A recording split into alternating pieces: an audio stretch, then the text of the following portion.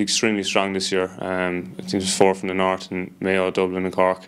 Our aims would probably be to win it. You know, obviously at the start of the year you want to win everything you can, every single game you can, but Derry are a tough team, and especially after having a great league last year, they'd be looking to build on that again this year.